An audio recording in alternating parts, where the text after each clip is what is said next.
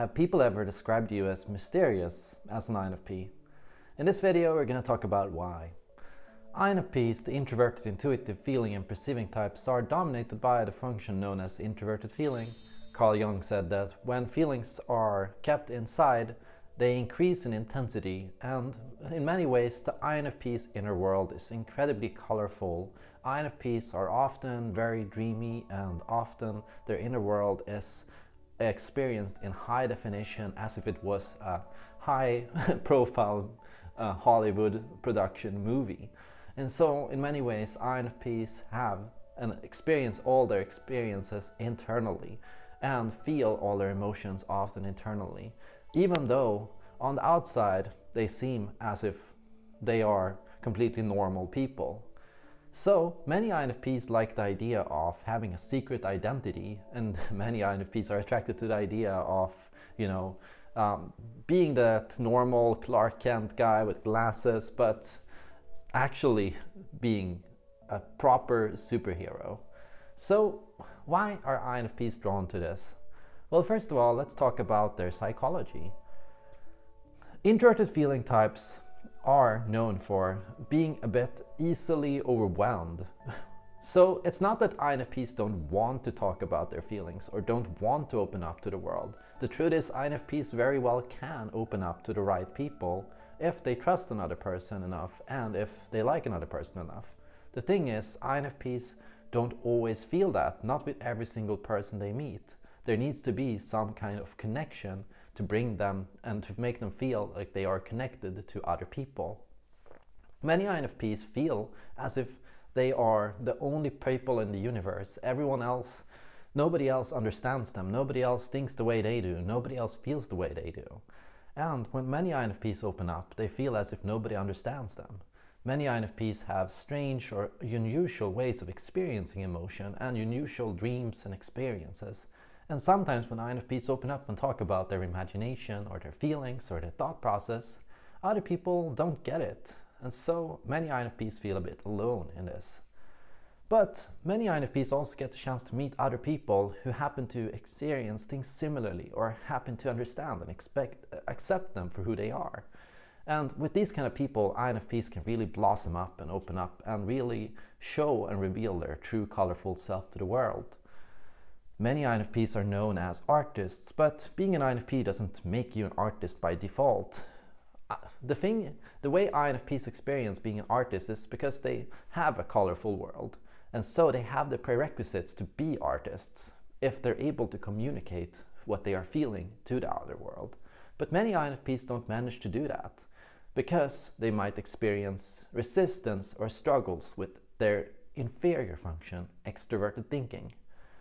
INFPs need to translate their experiences to the outer world and to turn it into actions, to lifestyle, to work.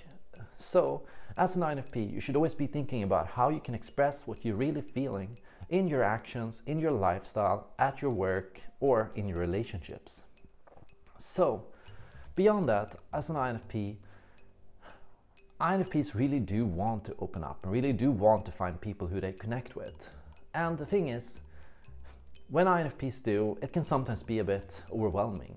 Even if the other person is understanding, even if the other person is accepting, INFPs can feel very sensitive and can feel very naked when they talk about their innermost feelings. While other people might talk about their personal experiences as if it's, just everyday things, for an INFP, these experiences hold deep significance and meaning. So INFPs are very careful for how they are perceived when they open up. Because of this, many INFPs will kind of switch between being very open with people and becoming suddenly very private. Sometimes INFPs will want and experience a need to go out and reveal themselves to the world. And sometimes INFPs will feel a bit overwhelmed. And so when they're a bit overwhelmed, they'll withdraw to their own shell. In many ways, INFPs are and relate to having that experience of going into cocoon mode.